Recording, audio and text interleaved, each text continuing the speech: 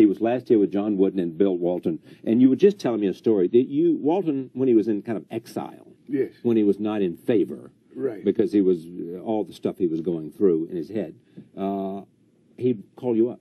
Yeah, we should talk all the time. Yeah, I really like him. Yeah, and he looked up to you because you were his hero. Yeah, yeah, and he's a really bright, caring young man. Yeah, you know, and what happened? you know, he just he has an enormous social conscience, which is sure probably as large as his basketball ability. Really?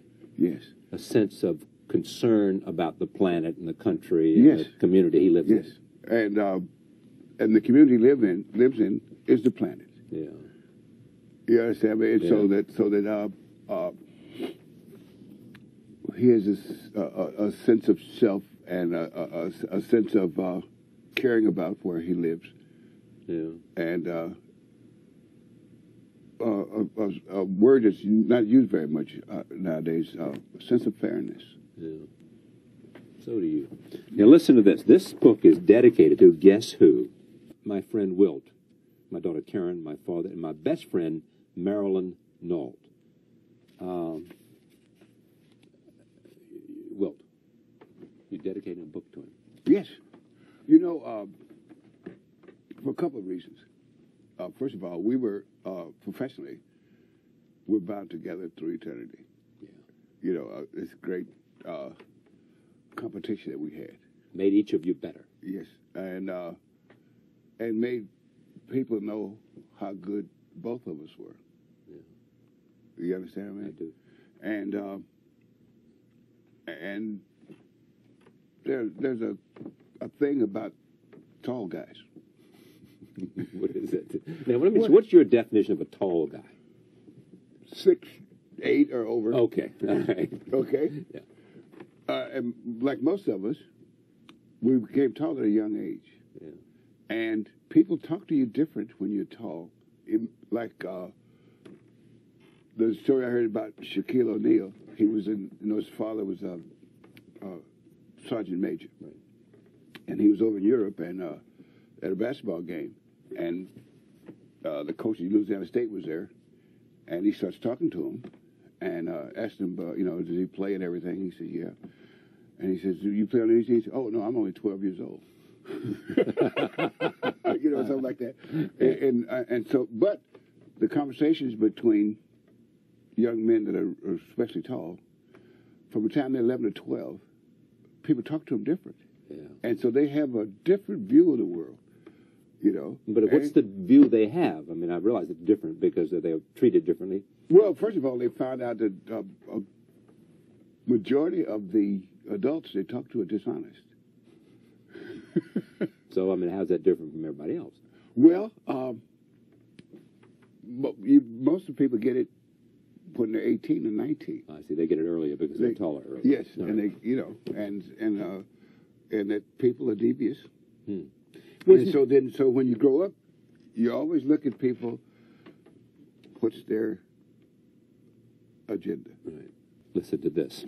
This is from Bill Bradley, forward to this book. Of all the players who ever played the game of basketball, Bill Russell is the first player that I would pick to start a team. Well, immodestly speaking, that's okay. we don't care about modesty around here. that seems to be a consensus. It does. But why is that? What is it Bill Russell, immodestly speaking, brought to the court? That is a consensus. You start with Russ. Well, after I heard it the first time, I thought my first reaction to that was to start laughing. Same. And believing it but laughing. And saying, now, if this is the case, why? What did I do that would be the foundation of a good team? And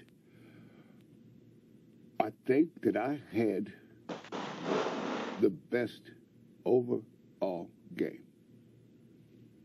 And so that I could do, for example, you may have seen that special on HBO. Right. And one of the things I said to About you. Yes. Right. And one of the things I said before the last game was that we're going to beat the Lakers tonight. And the way we're going to beat them is we're going to run. Right. And that was just an indication of we could play, the teams I played on could play any style. And we were proficient at any style. We could run with the best of them, or we could play half-court offense and defense with the best of them, and we could blend it, and we could target areas of the other team's game.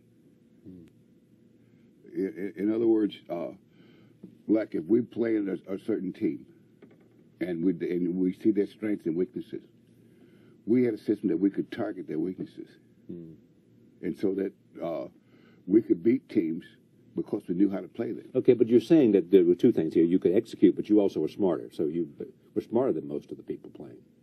I don't mean you individually, but maybe I do mean you individually. You understood that. Well, and also you could execute it too. Well, that's this cliche I made up. It is far more important to understand than to be understood. I know you said that. Yeah, and so that so we go out there and you say, what do you do? This is a team game. We play basketball, and we want to play to win. You see, professional athletes are paid to win. They're not paid to play. And a lot of guys think that they're paid to play.